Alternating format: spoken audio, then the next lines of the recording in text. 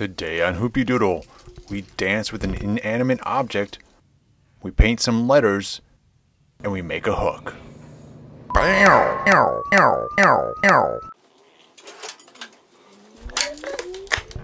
So I picked up an 8-ton air hydraulic ram at Harbor Freight, a used tubing bender, and a used tubing roller. And my plan is to have not just the bender on this, but also back in the recesses here, the HooptieDoodle garage, we have a roller, a tubing roller. And so I want to have the roller and the bender comboed onto one stand. To do it, we've got some 2x2 square tubing here, a bunch of that. We've got some in 11 gauge wall and some in 14 gauge wall. So I'm using my trusty abrasive saw to cut some 45-degree ends on these tubes.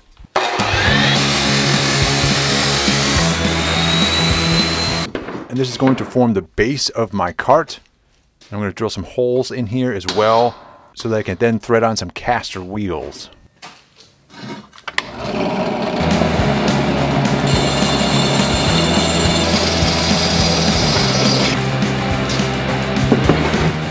And here I'm using one of my favorite tools, which is my welding table. I've got some great clamps I made for this table that help me hold everything down, and then the holes are drilled precisely on this thing so that everything lines up perfectly at 90 degrees, which makes squaring out bases like this a lot easier.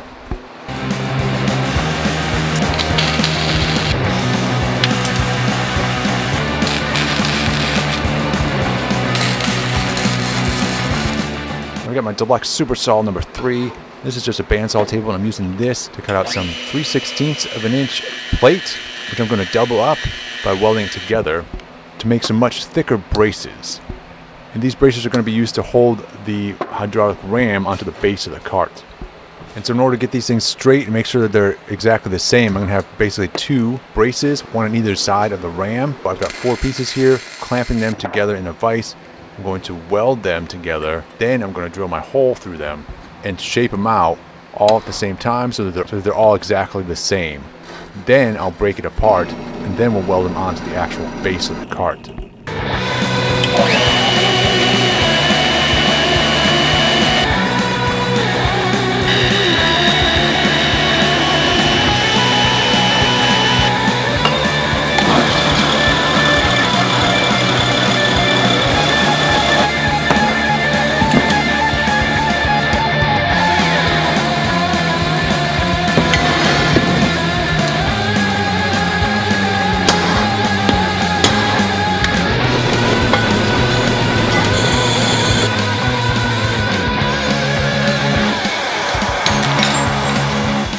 Now my tubing bender came with some 3/4 inch thick bolts that are meant to hold this thing on to a tabletop. And these benders are typically used in a horizontal fashion, but I am fabricating my stand so this will be used in a vertical fashion. So I'm testing these bolts to make sure they line up correctly on my uprights, to which I'm going to mount the bender. These are 3/4 inch in diameter and they're 12 inches long.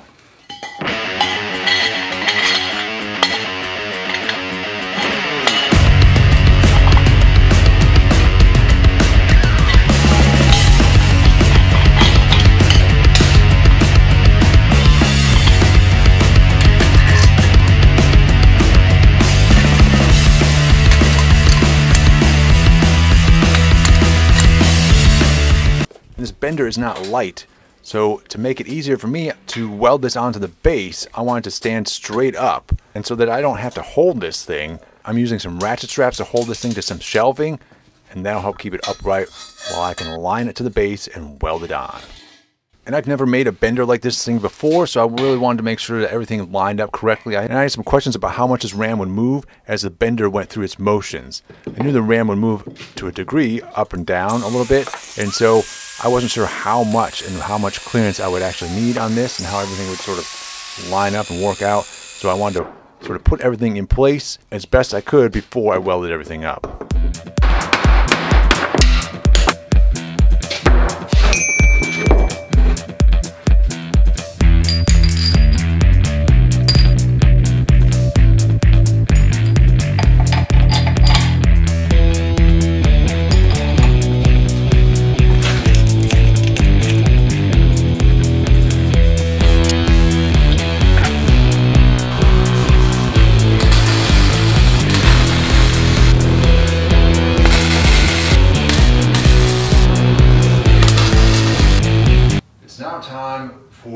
test drive of this thing, a proof of concept. Go ahead and plug this in, see what happens.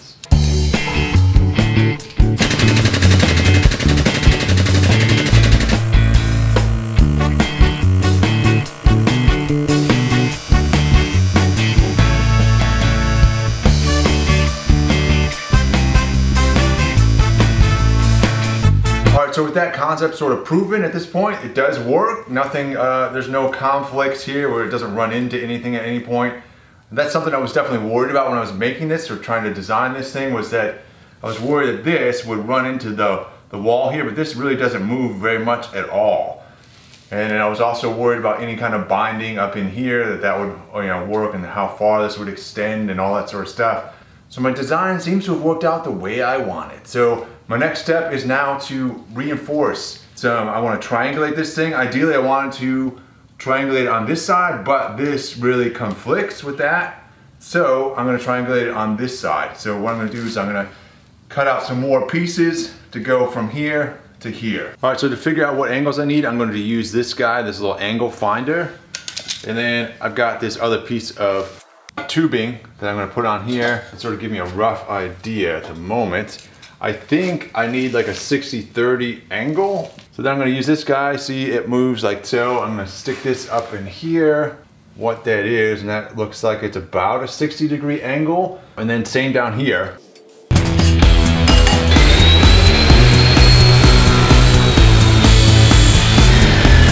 All right, so then my saw does not cut to 60, it goes up to 45. So to get a 60-degree angle on here, I first set my little gauge here to 60, and now I'm going to set it up on here, sort of mark this as best I can.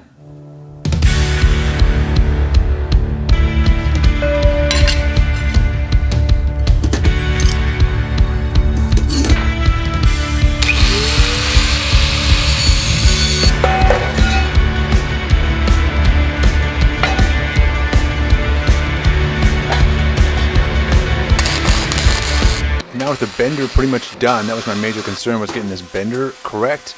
Now we're on to fabricating our place for the tubing roller to go. And this is basically just a platform that's going to sit on the other side of the cart. And it's for this tubing roller that I used the 14 gauge, the thinner wall tube for this. Everything for the bender, I used 11 gauge wall because I needed that to be stronger.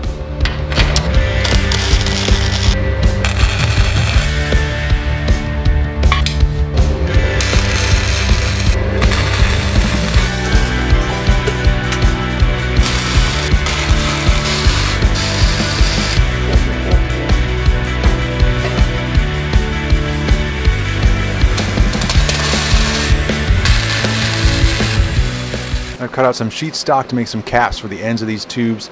I'll weld this on, and then I'm going to grind it off, and then the flap disc to make it nice and smooth.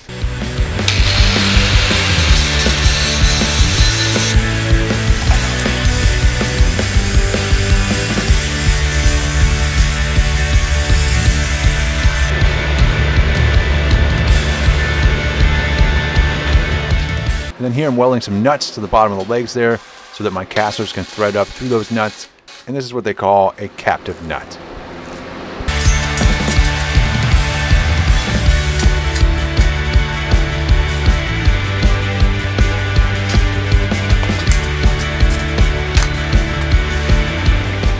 Now here's some leftover 3/16 of an inch plate here from when I built this bandsaw table. I'm going to use this to make my platform. I've drilled out some big holes there to bolt the roller to, and we're going to weld this thing on and bolt that sucker down.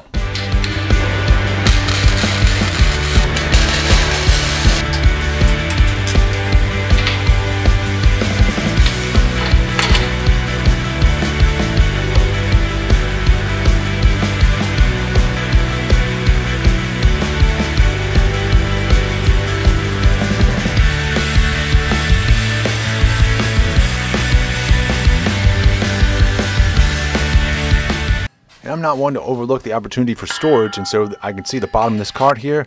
Great place to put a little floor just in case I need to set something on it. So I have some leftover grating for my shelving. I'm cutting out a piece of that and welding it to the bottom of this cart.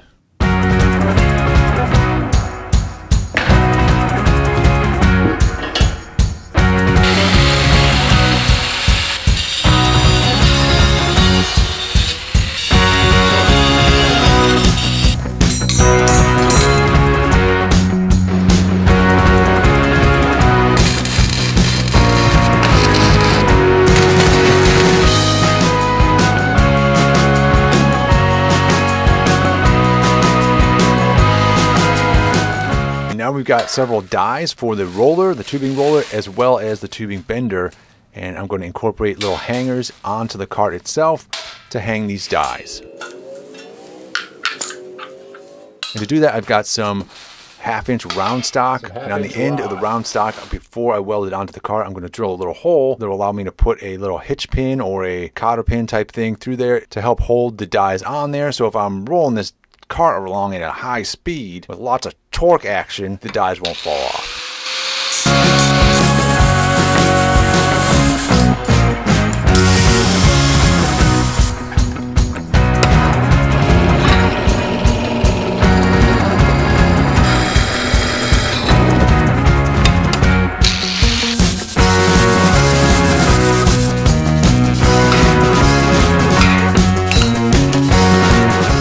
Using just a standard welding magnet to help hold the 1/2-inch rod at a 90-degree angle on the cart as I weld this on.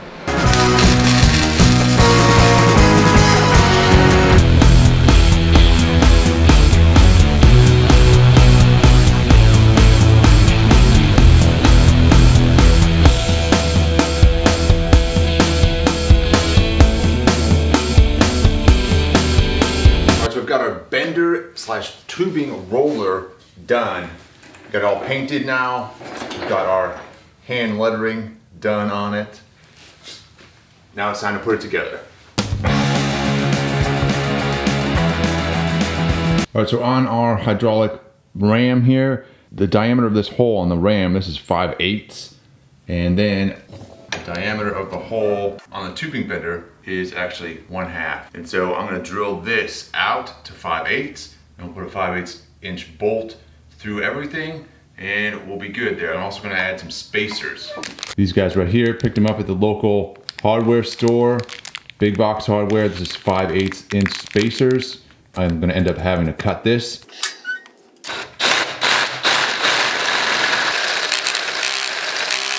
All right, now I'm going to go ahead and use my step drill to countersink this thing a little bit to clean up the edges on the outside. All right, so now our 5/8-inch bolt should slide right in there real nice. I play with this ram here, get this on the right side. All right, now we gotta figure out our spacers. So we want spacers on either side there, so this thing doesn't move back and forth. We want it to be nice and centered. Figure out what we got here.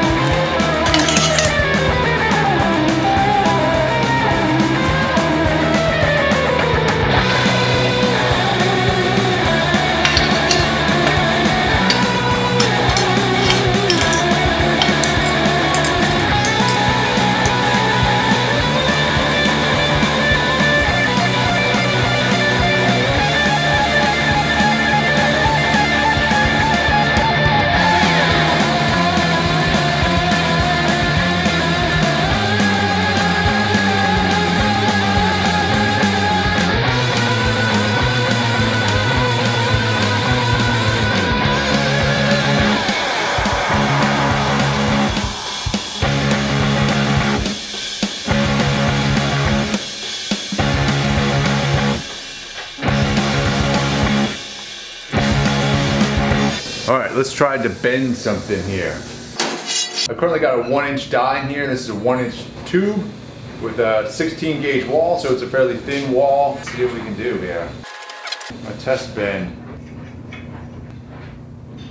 Alright, I'm gonna mark stuff with the marker. Try to get an idea. I'm gonna mark where the die starts on the tube, so I have an idea of what to expect on this thing. Alright, I'm gonna set my little dial here. Set that to 0, and now let's plug this thing in and see if we can do some damage. Hook up my air hose.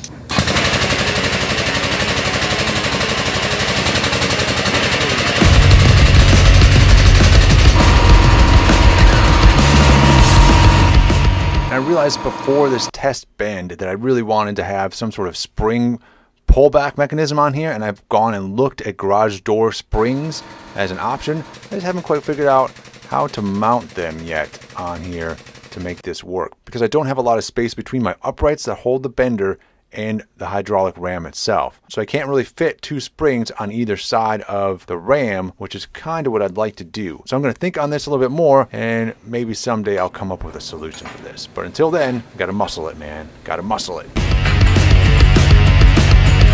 Check that out. Totally made a hoop. I might have gone. I think that's like a perfect 180, I think, man, look at that. Pretty cool. I think it's perfect. Might be slightly past 180. But in terms of a bend, dude, this is nice and smooth. This looks really good. There's maybe a slight kink right there, man. Like slightly indentation right there around the die, but man, this is really nice. I'm very happy with that.